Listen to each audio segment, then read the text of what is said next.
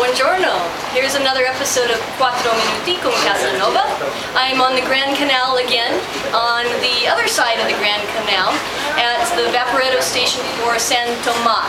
And I picked this because behind me here you can see this fine palazzo. It has some wooden shutters and a little bit of red drapery, if you can see that one there, and a little boat in front of it.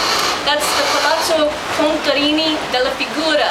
And in Casanova's time, it was owned by a Countess Contarini, and it wasn't a place that Casanova hung out a lot, but there's a really great story of when he did go there.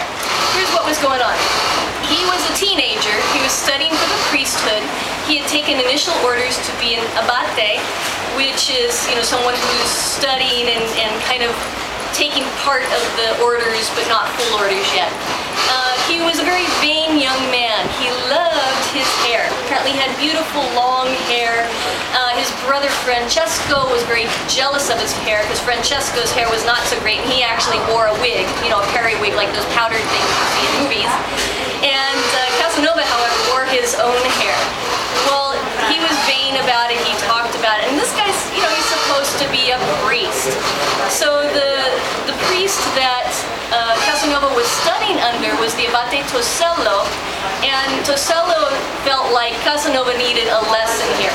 So one day while Casanova was sleeping, the priest Abate Tosello came in and cut off all of Casanova's forelocks, as he said. So I don't know, the bangs, the front of his hair. Just cut it right off. When Casanova woke up, he was so angry. It was like the end of the world to him, and he vowed revenge. He went to a lawyer.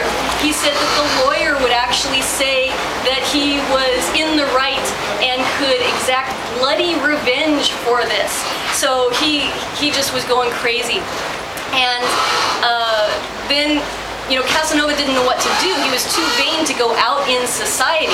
This is at the time when he often was going to Senator Malapiero's house to dine.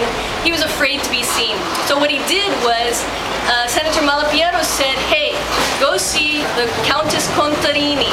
And she